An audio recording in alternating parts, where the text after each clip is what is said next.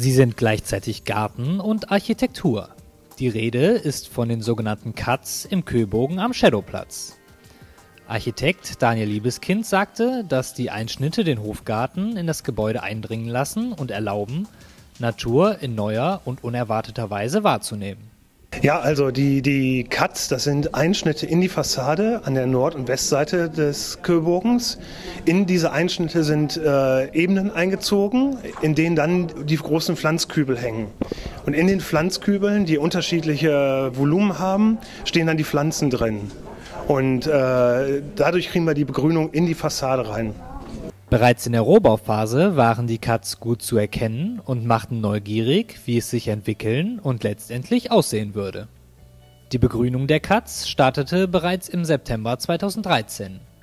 Zunächst wurden die Cuts 4 und 5 bepflanzt.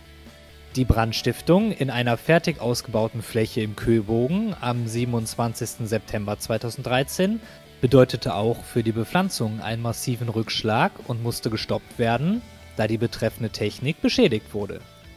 Durch die nun fehlende Technik haben einige bereits gepflanzte Pflanzen ein Problem bekommen. Heute ist die Technik repariert und die Begrünung der Cuts kann durchgeführt werden. Das ist alles sehr heimische und natürliche Gehölze. Wir haben den Flieder, den jeder kennt. Wir haben Wildrosen, wir haben Felsenbirne, Kiefer, Gräser, Stauden, andere Gehölze, Blumenzwiebeln. Es ist sehr natürlich und sehr vielfältig. Im Laufe der Bepflanzungsphase, die vom 28. April bis zum 12. Mai 2014 andauert, werden auch die Cuts 4 und 5 überarbeitet und beschädigte Pflanzen ausgetauscht. Die Cuts 1 bis 3 werden erstmalig bepflanzt.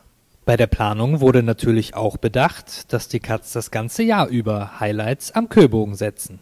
Ja, wir haben halt Gehölze, die im Herbst immer grün sind. Wir haben dann Gräser und Farne, die immer grün sind im Winter. Wir haben aber auch Pflanzen, die schon im Januar anfangen zu blühen, eventuell je nach Witterung auch schon im Dezember, sodass wir dann im Winter auch schon Highlights setzen. Und dann geht es natürlich im Frühjahr los. Jeder kennt es, die Natur explodiert, es blüht. Im Sommer zieht es sich weiter mit den Rosen, die blühen werden. Und dann geht es wieder in den Herbst rein mit der Herbstfärbung. Wir haben verschiedene Herbstfärbungsaspekte. Ja, und wenn dann die Pflanzen, die das Laub abwerfen, das Laub abgeworfen haben, haben wir wieder die immergrünen Gehölze. Und wir haben auch Gehölze mit attraktiven Rinnenfärbungen. Ja, so haben wir eigentlich zu jeder Jahreszeit ein Highlight.